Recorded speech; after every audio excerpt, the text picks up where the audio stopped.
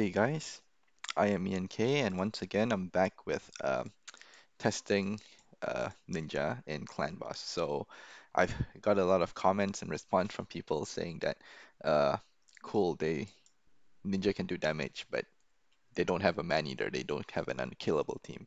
So I've built him now in a non-unkillable standard counterattack team. And some of you may wonder that counterattack may also break his speed tune because he has a 10 meter increasing A1.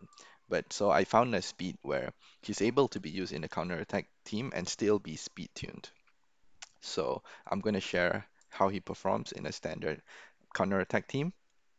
And this counterattack team is also relatively cheap and free to play because it consists of four other epic champions. He is the only legendary champion in the team, but it does have counterattack, so Skull Crusher is included. All right. So I've pre-recorded one of the run. So these are the champions that I'm using: Sepulchre Sentinel, Skull Crusher, Geomancer, Godseeker, and Ninja. So a Geomancer offers the weaken, Ninja offers the decreased defense, and since there's a counter attack in the team, this decreased defense is up, uh, have a better uptime than in an unkillable team. And Geomancer places weaken for 3 turn. All right, so I'll start with the run, and the run also has a relatively simple setup. So this is the speed tune for the Ultra Nightmare team.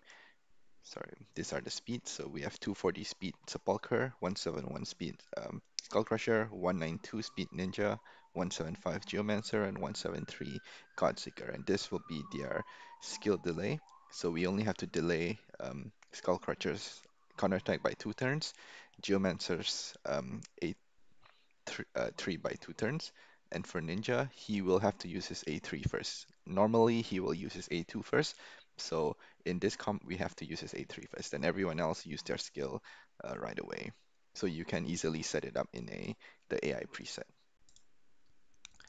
All right, so back to the run. So Sepulcher uses A1 straight away, A3 on Ninja, A2 first on Geomancer, straight away using ability on Godseeker, Skullcrusher A1.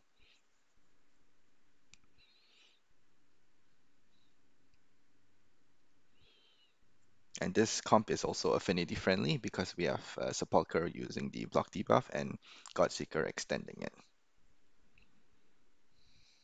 So everyone has the stun except for Ninja, but Ninja will be in perfect veil, so he will never be chosen for stun. Alright, so the run is full auto right after the stun.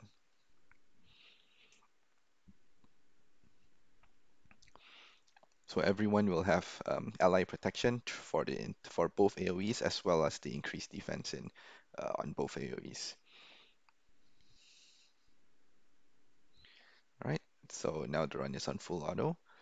So this team is speed tuned even with Ninja's turn meter increasing. So even though Ninja is at 192 speed, because he has the turn meter increase on his A1 and the counter attacks, he's actually going 4 for 3. So he's going 4 times to the clan boss's 3, but he will still remain speed tuned. He will go 4 for 3 in the same rotation for the entire run. All right. So I'll just let this run go. I'll speed up the run and I'll come back at the end of the run.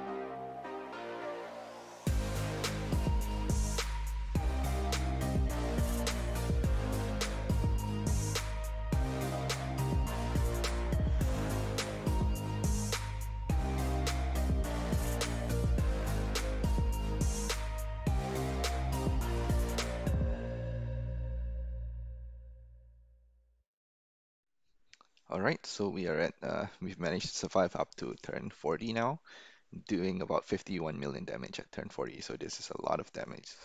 So this the team will be dying soon. As you can see, everyone is going about a quarter health.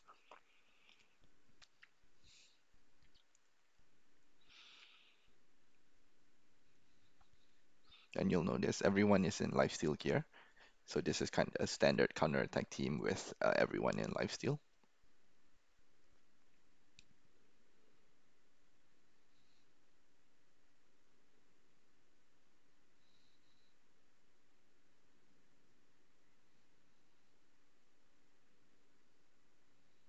All right, so everyone goes down right there.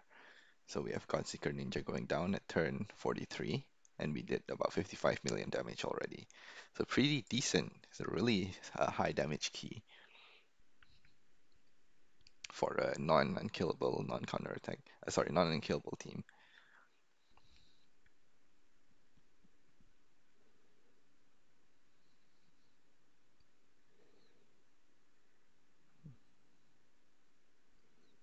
All right,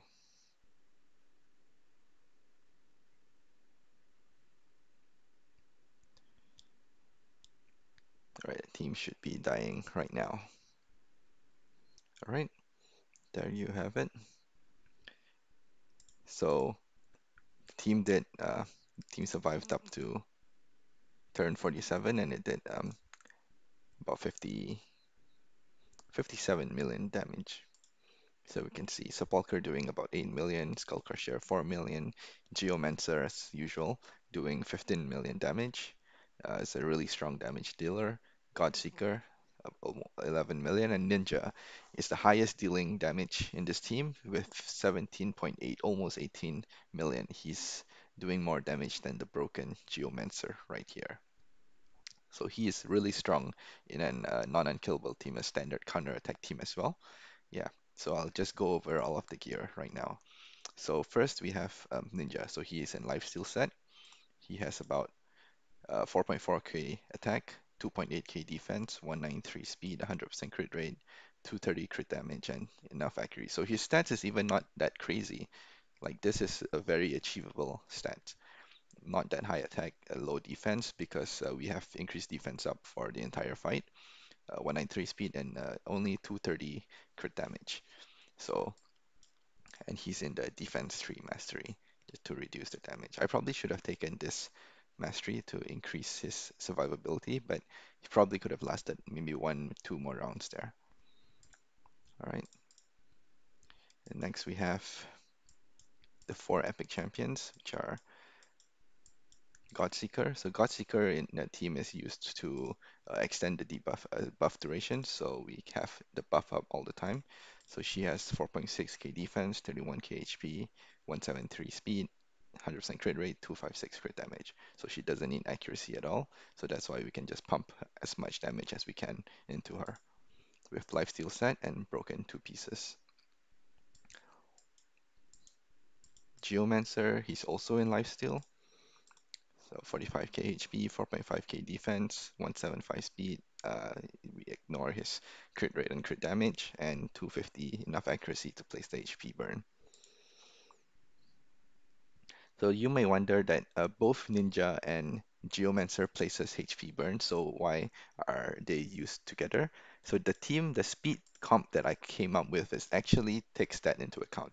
So we can see here that every round, Geomancer places his A3 HP burn first.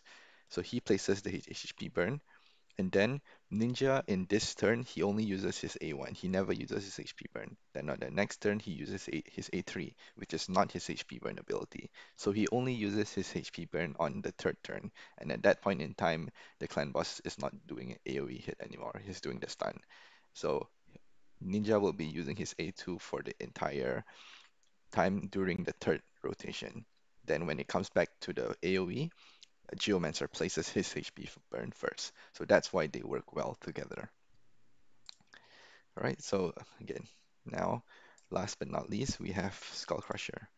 So Skullcrusher is at 171 speed, 100% crit rate, 240 crit damage, no accuracy, 3.8k defense, and 51k HP. So I prioritize building HP on Skull Crusher since he is the LA protector. And 3.8k is technically more than enough with increased defense for survivability, but he deals damage based on defense. So I have him with some defense, as much defense as I could. All right. So just as a quick comparison, so I've actually tested this exact same comp with, oh sorry, I don't think I showed Sepulcher. So this is Sepulcher. So you can see Sepulcher has a 247 speed here, but she actually needs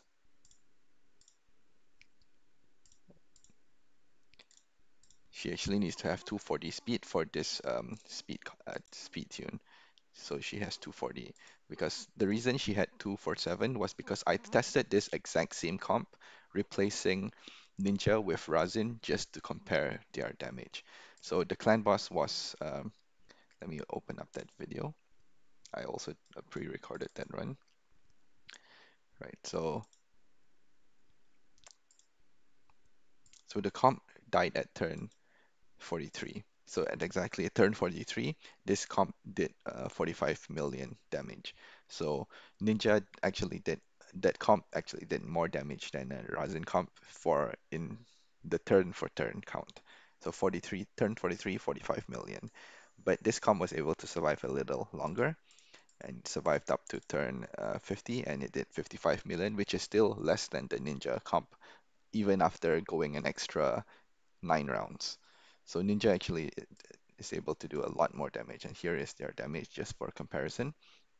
So Razin did 15 million, and if you remember, Ninja did 17 million. So Ninja did more damage in less turns. All right. So that's why I had her at 247 speed because she needed 247 speed for that speed tune. And just to compare, I'll show you my Razin build in that team. So Razin had 5k attack, 243 crit damage with accuracy. So Razin is built really well. He is a really strong build in this in that comp, and he is positive affinity as well. So that we have that to consider. So even with all these benefits on Razin, and he has increased defense up for the entire fight. Ninja did not have any increased attack, so Ninja still performed better than Razin, and we know how strong Razin is as a DPS champion in Clan Boss.